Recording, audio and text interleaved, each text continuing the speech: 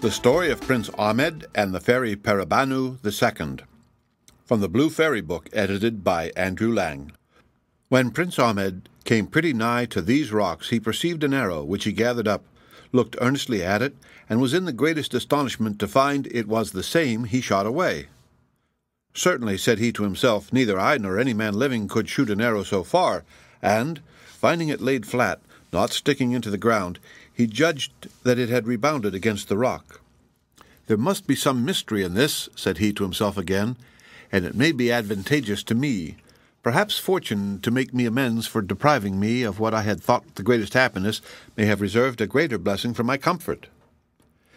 As these rocks were full of caves, and some of those caves were deep, the prince entered into one, and, looking about, cast his eyes on an iron door which seemed to have no lock, but he feared it was fastened. However, thrusting against it, it opened, and discovered an easy descent, but no steps, which he walked down with his arrow in his hand.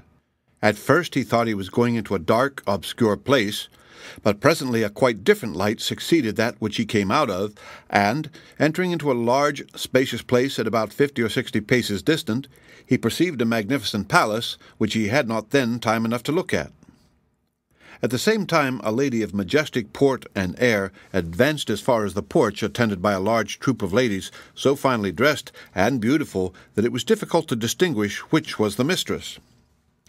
As soon as Prince Ahmed perceived the lady, he made all imaginable haste to go and pay his respects, and the lady, on her part, seeing him coming, prevented him from addressing his discourse to her first, but said to him, "Come near, Prince Ahmed, you are welcome."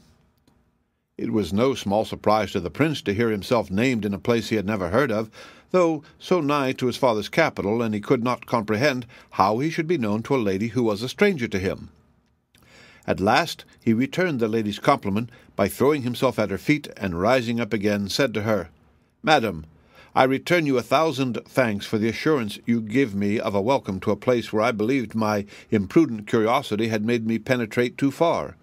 But, madam, may I, without being guilty of ill manners, dare to ask you by what adventure you know me, and how you, who live in the same neighborhood with me, should be so great a stranger to me?" "Prince," said the lady, "let us go into the hall. There I will gratify you in your request." After these words, the lady led Prince Ahmed into the hall. Then she sat down on a sofa, and, when the prince, by her entreaty, had done the same, she said, "You are surprised, you say, that I should know you and not be known by you, but you will no longer be surprised when I inform you who I am.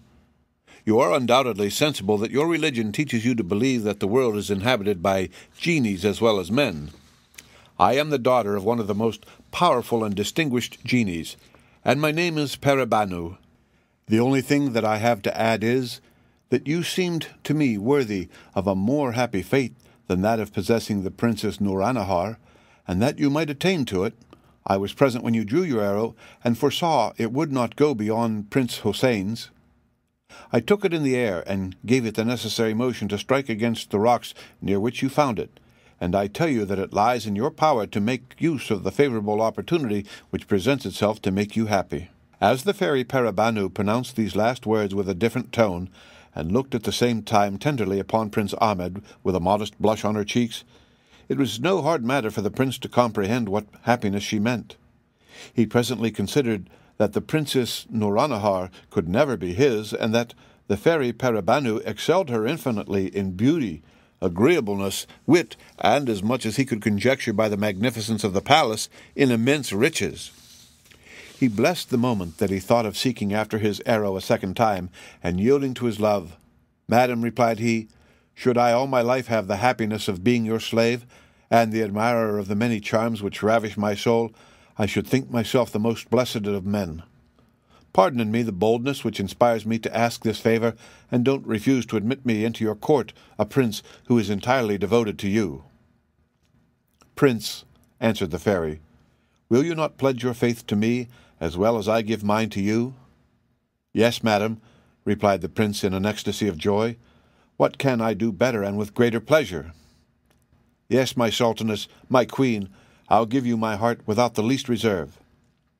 "Then," answered the fairy, "you are my husband, and I am your wife. But "As I suppose," pursued she, "that you have eaten nothing today, a slight repast shall be served up for you while preparations are making for our wedding feast at night. And then I will show you the apartments of my palace, and you shall judge if this hall is not the meanest part of it." Some of the fairy's women, who came into the hall with them and guessed her intentions, went immediately out and returned presently with some excellent meats and wines. When Prince Ahmed had ate and drunk as much as he cared for, the fairy Paribanou carried him through all the apartments, where he saw diamonds, rubies, emeralds, and all sorts of fine jewels, intermixed with pearls, agate, jasper, porphyry, and all sorts of the most precious marbles. But not to mention the richness of the furniture, which was inestimable, there was such a profuseness throughout that the prince, instead of ever having seen anything like it, owned that he could not have imagined that there was anything in the world that could come up to it. "Prince," said the fairy, "if you admire my palace so much, which, indeed, is very beautiful, what would you say to the palaces of the chief of our genies, which are much more beautiful, spacious, and magnificent? I could also charm you with my gardens, but we will let that alone till another time. Night draws near, and it will be time to go to supper." The next hall which the fairy led the prince into, and where the cloth was laid for the feast, was the last apartment the prince had not seen, and not in the least inferior to the others.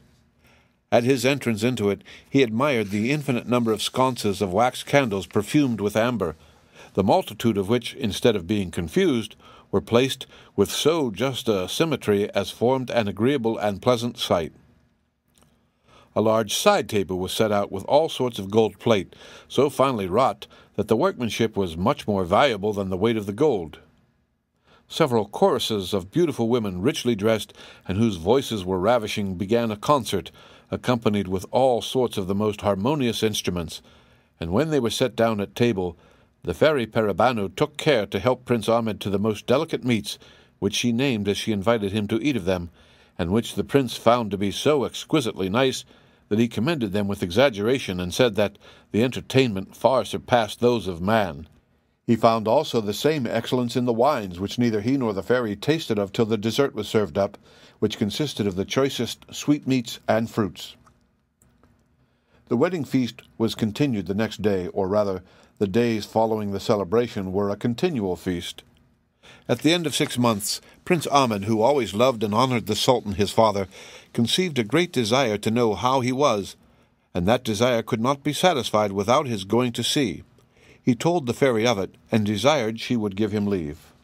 "Prince," said she, "go when you please, but first, don't take it amiss that I give you some advice how you shall behave yourself where you are going. First, I don't think it proper for you to tell the Sultan your father of our marriage, nor of my quality, nor the place where you have been. Beg of him to be satisfied in knowing you are happy, and desire no more, and let him know that the sole end of your visit is to make him easy and inform him of your fate." She appointed 20 gentlemen, well mounted and equipped, to attend him. When all was ready, Prince Ahmed took his leave of the fairy, embraced her, and renewed his promise to return soon. Then his horse, which was most finely caparisoned, and was as beautiful a creature as any in the Sultan of India's stables, was led to him, and he mounted him with an extraordinary grace, and, after he had bid her a last adieu, set forward on his journey. As it was not a great way to his father's capital, Prince Ahmed soon arrived there. The people, glad to see him again, received him with acclamations of joy, and followed him in crowds to the Sultan's apartment.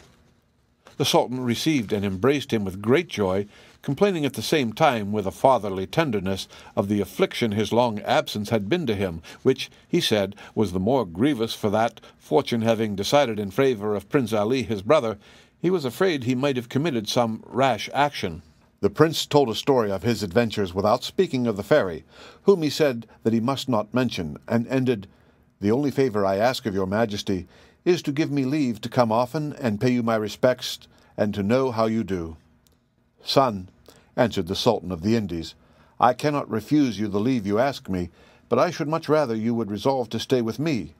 At least tell me where I may send to you if you should fail to come, or when I may think your presence necessary." "Sir," replied Prince Ahmed, What your Majesty asks of me is part of the mystery I spoke to your Majesty of. I beg of you to give me leave to remain silent on this head, for I shall come so frequently that I am afraid that I shall sooner be thought troublesome than be accused of negligence in my duty." The Sultan of the Indies pressed Prince Ahmed no more, but said to him, "Son, I penetrate no farther into your secrets, but leave you at your liberty, but can tell you that you could not do me a greater pleasure than to come and by your presence restore to me the joy I have not felt this long time, and that you shall always be welcome when you come, without interrupting your business or pleasure." Prince Ahmed stayed but 3 days at the Sultan his father's court, and the 4th returned to the fairy Paribanou, who did not expect him so soon.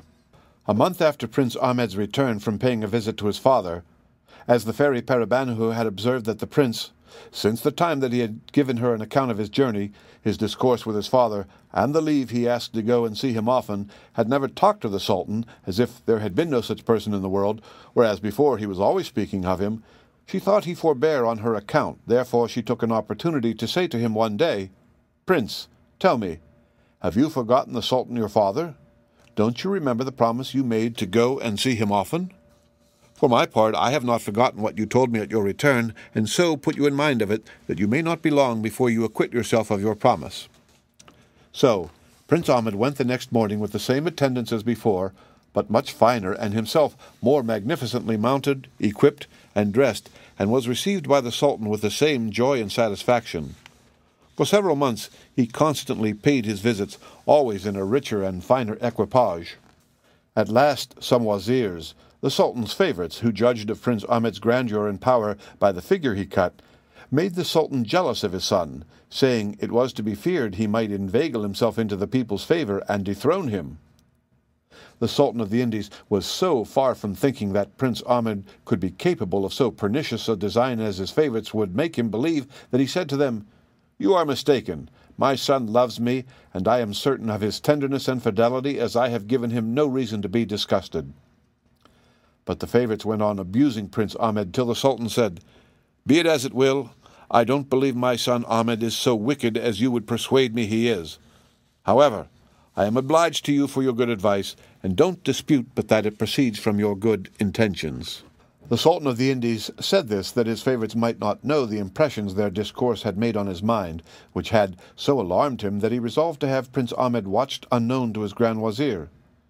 So he sent for a female magician, who was introduced by a back door into his apartment.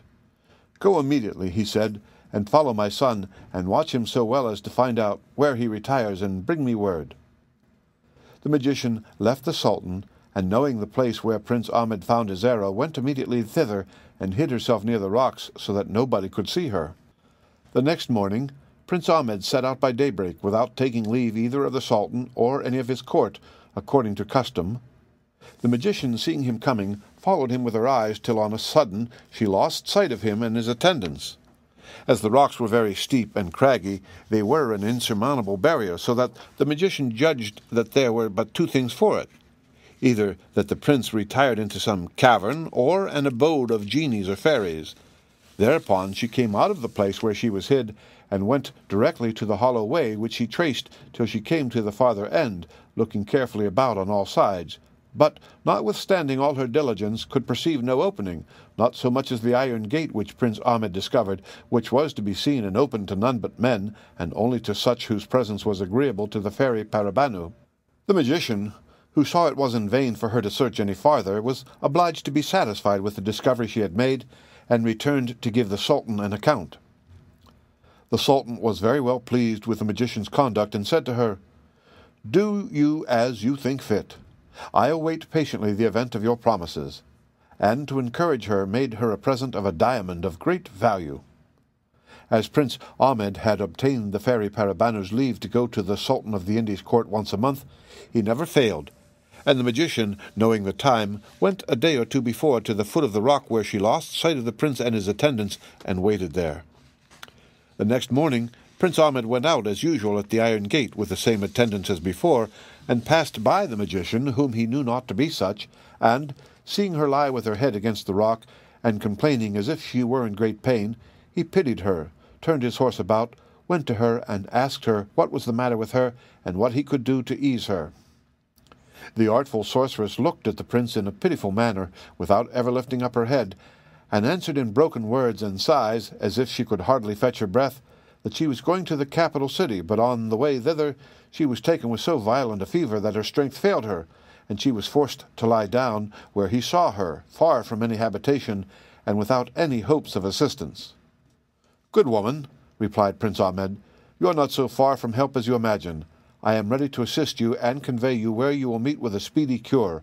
Only get up, and let one of my people take you behind him." At these words, the magician, who pretended sickness, only to know where the prince lived and what he did, refused not the charitable offer he made her, and, that her actions might correspond with her words, she made many pretended vain endeavours to get up.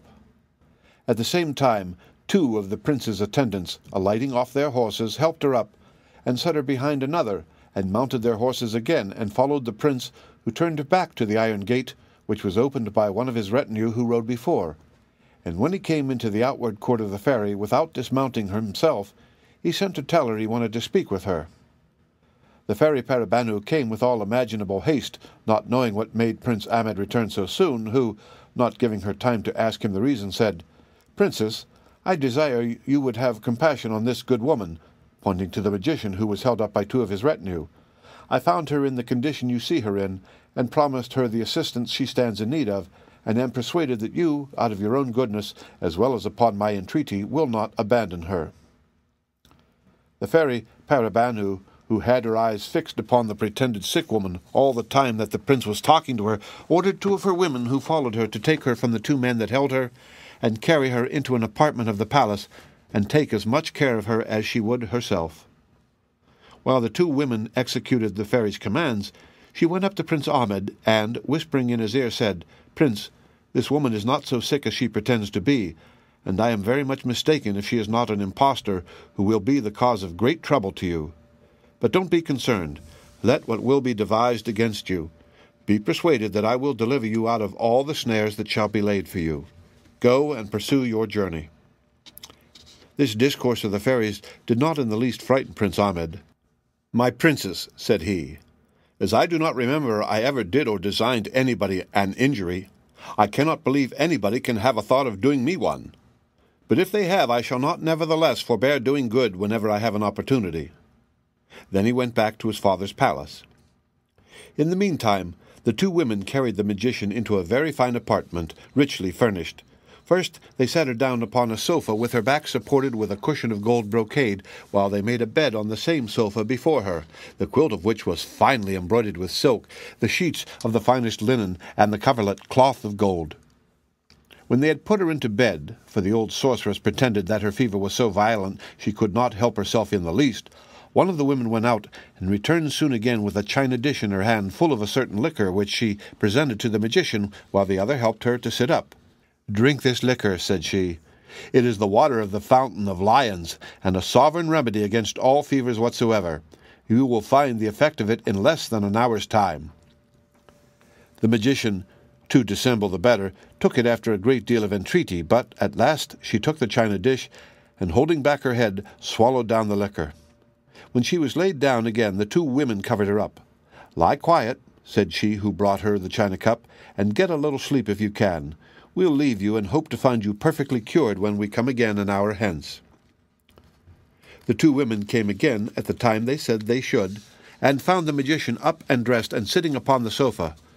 "O admirable potion," she said, "it has wrought its cure much sooner than you told me it would, and I shall be able to prosecute my journey." The 2 women, who were fairies as well as their mistress, after they had told the magician how glad they were that she was cured so soon, walked before her, and conducted her through several apartments, all more noble than that wherein she lay, into a large hall, the most richly and magnificently furnished of all the palace. Fairy Paribanou sat in this hall on a throne of massive gold, enriched with diamonds, rubies, and pearls of an extraordinary size, and attended on each hand by a great number of beautiful fairies, all richly clothed. At the sight of so much majesty, the magician was not only dazzled, but was so amazed that, after she had prostrated herself before the throne, she could not open her lips to thank the fairy as she proposed. However, Paribanou saved her the trouble, and said to her, "Good woman, I am glad I had an opportunity to oblige you, and to see you are able to pursue your journey.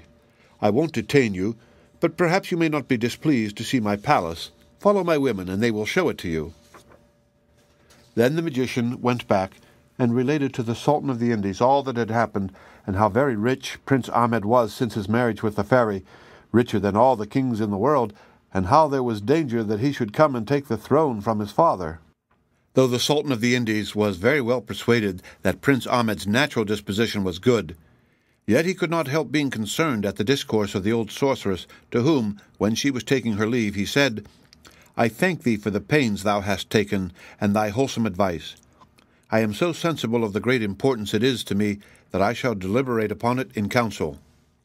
Now, the favorites advised that the prince should be killed, but the magician advised differently.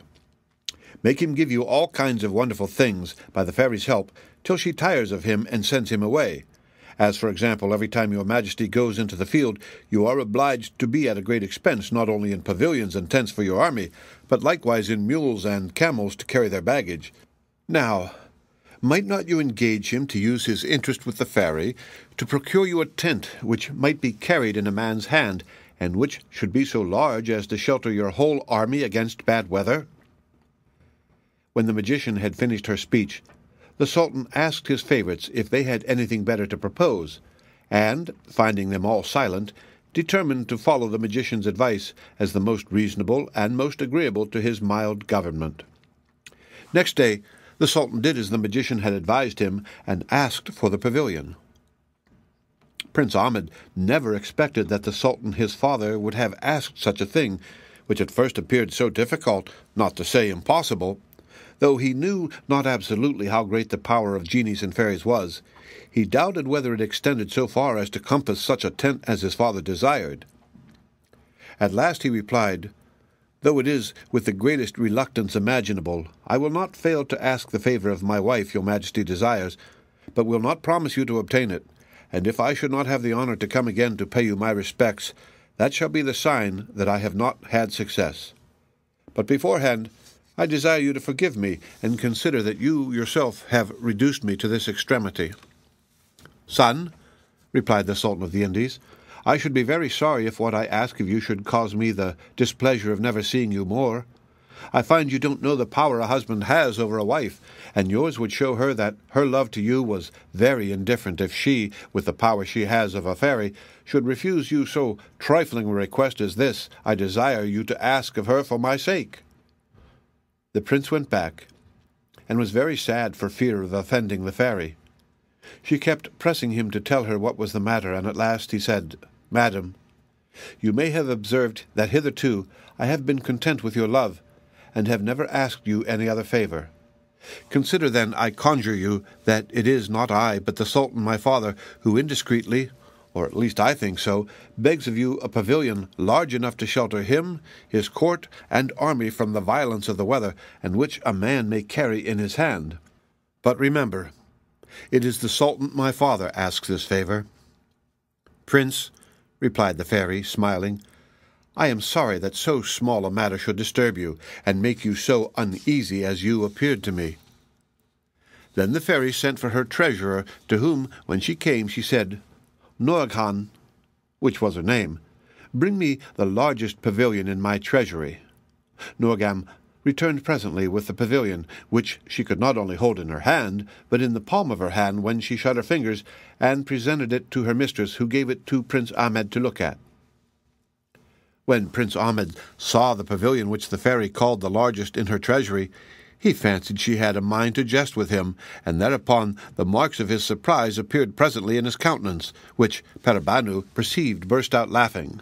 "What, prince," cried she, "do you think I jest with you? You'll see presently that I am in earnest. Nouraghan," said she to her treasurer, taking the tent out of Prince Ahmed's hands, "go and set it up, that the prince may judge whether it may be large enough for the Sultan his father." The treasurer went immediately with it out of the palace, and carried it a great way off, and when she had set it up, one end reached to the very palace, at which time the prince, thinking it small, found it large enough to shelter 2 greater armies than that of the Sultan his father's, and then said to Paribanou, "I ask my princess 1,000 pardons for my incredulity. After what I have seen and believed, there is nothing impossible to you." "You see," said the fairy, "that the pavilion is larger than what your father may have occasion for you must know that it has one property, that it is larger or smaller according to the army it is to cover." The treasurer took down the tent again, and brought it to the prince, who took it, and without staying any longer than till the next day, mounted his horse, and went with the same attendants to the Sultan his father. The Sultan, who was persuaded that there could not be any such thing as such a tent as he asked for, was in great surprise at the prince's diligence. He took the tent, and after he had admired its smallness, his amazement was so great that he could not recover himself. When the tent was set up in the great plain which we have before mentioned, he found it large enough to shelter an army twice as large as he could bring into the field. But the Sultan was not yet satisfied. "Son," said he, "I have already expressed to you how much I am obliged to you for the present of the tent you have procured me, that I look upon it as the most valuable thing in all my treasury. But you must do one thing more for me, which will be every whit as agreeable to me. I am informed that the fairy, your spouse, makes use of a certain water called the water of the Fountain of Lions, which cures all sorts of fevers, even the most dangerous, and, as I am perfectly well persuaded my health is dear to you, I don't doubt but you will ask her for a bottle of that water for me, and bring it to me as a sovereign medicine, which I may make use of when I have occasion. Do me this other important piece of service, and thereby complete the duty of a good son toward a tender father." The prince returned and told the fairy what his father had said. "There's a great deal of wickedness in this demand," she answered, "as you will understand by what I am going to tell you. The Fountain of Lions is situated in the middle of a court of a great castle, the entrance into which is guarded by 4 fierce lions, 2 of which sleep alternately, while the other 2 are awake. But don't let that frighten you. I'll give you means to pass by them without any danger." The fairy Paribanou was at that time very hard at work, and as she had several clues of thread by her, she took up one, and presenting it to Prince Ahmed, said, "First take this clue of thread. I'll tell you presently the use of it. In the second place, you must have 2 horses. One you must ride yourself, and the other you must lead, which must be loaded with a sheep cut into 4 quarters that must be killed today. In the third place, you must be provided with a bottle, which I will give you to bring the water in. Set out early tomorrow morning, and when you have passed the iron gate, throw the clue of thread before you, which will roll till it comes to the gates of the castle. Follow it, and when it stops, as the gates will be open, you will see the 4 lions. The 2 that are awake will by their roaring wake the other 2. But don't be frightened. Throw each of them a quarter of mutton, and then clap spurs to your horse and ride to the fountain. Fill your bottle without alighting, and then return with the same expedition. The lions will be so busy eating, they will let you pass by them." Prince Ahmed set out the next morning at the time appointed by the fairy, and followed her directions exactly. When he arrived at the gates of the castle, he distributed the quarters of mutton among the 4 lions, and passing through the midst of them bravely, got to the fountain, filled his bottle, and returned back as safe and sound as he went. When he had gone a little distance from the castle gates, he turned him about, and perceiving 2 of the lions coming after him, he drew his sabre and prepared himself for defense. But as he went forward, he saw one of them turned out of the road at some distance, and showed by his head and tail that he did not come to do him any harm, but only to go before him, and that the other stayed behind to follow. He put his sword up again in its scabbard. Guarded in this manner, he arrived at the capital of the Indies, but the lions never left him till they had conducted him to the gates of the Sultan's palace, after which they returned the same way they came, though not without frightening all that saw them, for all they went in a very gentle manner, and showed no fierceness. A great many officers came to attend the prince while he dismounted his horse, and afterward conducted him into the Sultan's apartment, who was at that time surrounded with his favorites. He approached toward the throne, laid the bottle at the Sultan's feet, and kissed the rich tapestry which covered his footstool, and then said, "I have brought you, sir, the healthful water which your majesty desired so much to keep among your other rarities in your treasury, but at the same time wish you such extraordinary health as never to have occasion to make use of it."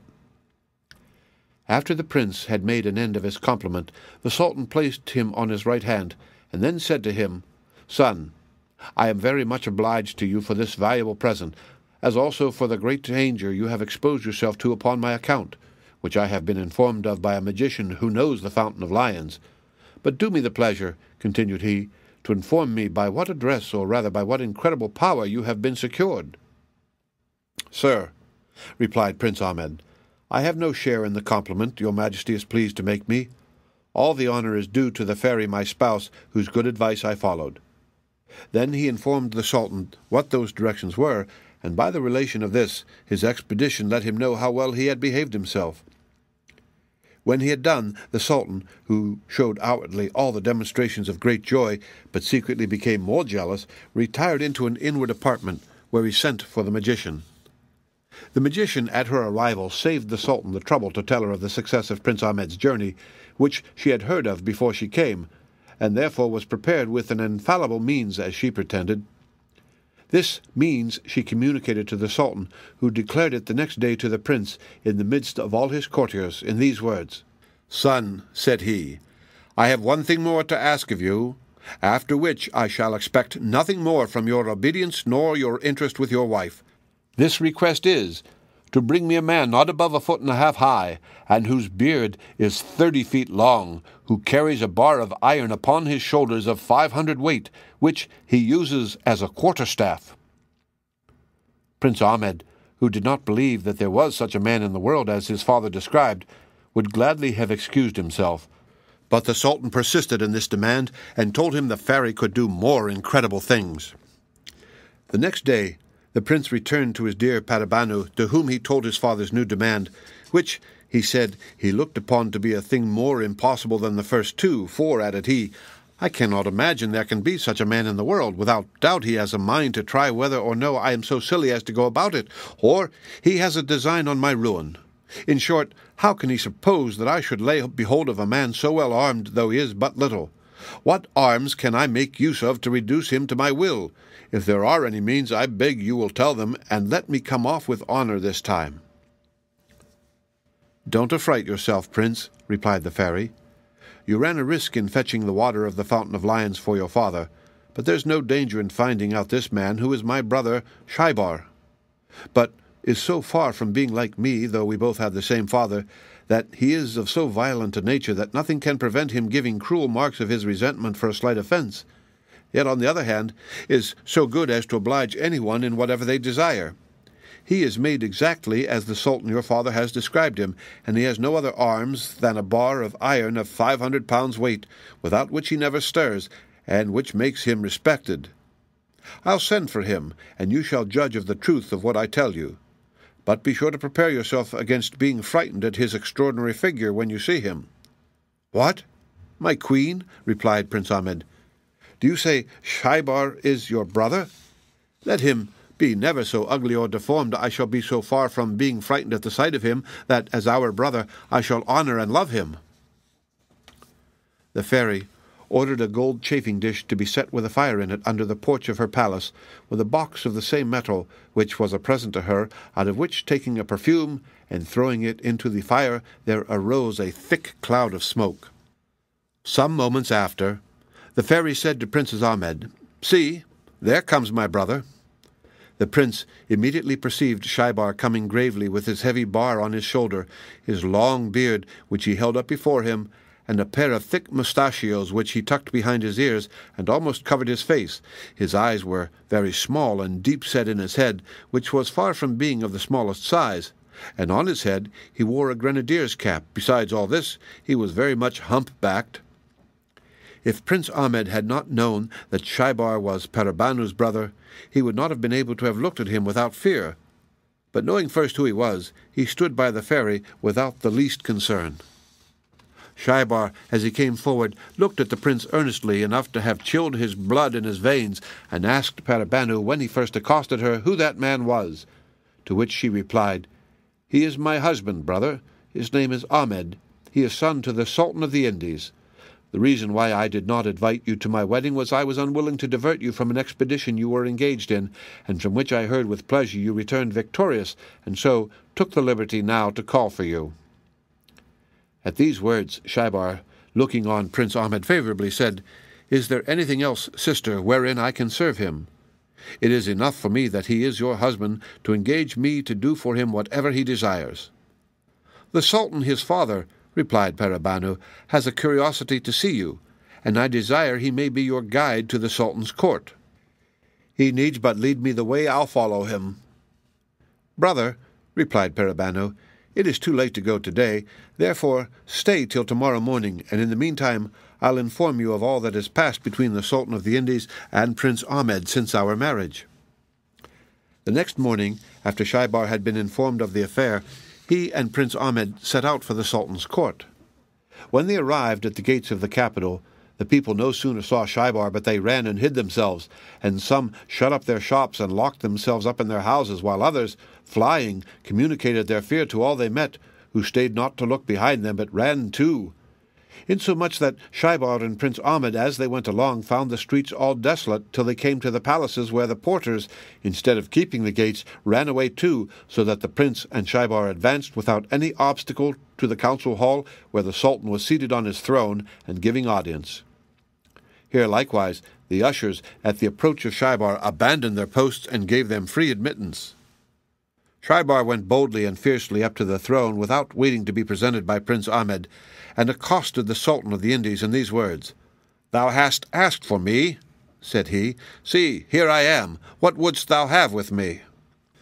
The Sultan, instead of answering him, clapped his hands before his eyes to avoid the sight of so terrible an object, at which uncivil and rude reception Shaibar was so much provoked, after he had given him the trouble to come so far, that he instantly lifted up his iron bar and killed him before Prince Ahmed could intercede in his behalf. All that he could do was to prevent his killing the Grand Wazir, who sat not far from him, representing to him that he had always given the Sultan his father good advice. "These are they, then," said Shaibar, "who gave him bad," and as he pronounced these words he killed all the other wazirs and flattering favorites of the Sultan, who were Prince Ahmed's enemies. Every time he struck he killed someone or other, and none escaped but they who were not so frightened as to stand staring and gaping, and who saved themselves by flight. When this terrible execution was over, Shaibar came out of the council hall into the midst of the courtyard with the iron bar upon his shoulder, and, looking hard at the Grand Wazir, who owed his life to Prince Ahmed, he said, "I know here is a certain magician who is a greater enemy of my brother-in-law than all these base favorites I have chastised. Let the magician be brought to me presently." The Grand Wazir immediately sent for her, and as soon as she was brought, Shaibar said, at the time he fetched a stroke at her with his iron bar, "Take the reward of thy pernicious counsel, and learn to feign sickness again." After this he said, "This is not yet enough. I will use the whole town after the same manner if they do not immediately acknowledge Prince Ahmed, my brother-in-law, for their Sultan and the Sultan of the Indies." Then all that were there present made the air echo again with the repeated acclamations of "Long life to Sultan Ahmed," and immediately after he was proclaimed through the whole town. Shaibar made him be clothed in the royal vestments, installed him on the throne, and after he had caused all to swear homage and fidelity to him, went and fetched his sister Paribanou, whom he brought with all the pomp and grandeur imaginable, and made her to be owned Sultaness of the Indies. As for Prince Ali and Princess Nuranahar, as they had no hand in the conspiracy against Prince Ahmed, and knew nothing of any, Prince Ahmed assigned them a considerable province with its capital, where they spent the rest of their lives. Afterwards he sent an officer to Prince Hossein to acquaint him with the change, and make him an offer of which province he liked best. But that prince thought himself so happy in his solitude that he bade the officer return the Sultan his brother thanks for the kindness he designed him, assuring him of his submission, and that the only favor he desired of him was to give him leave to live retired in the place he had made choice of for his retreat. The end. Read by Rick Kishner for Lit to Go.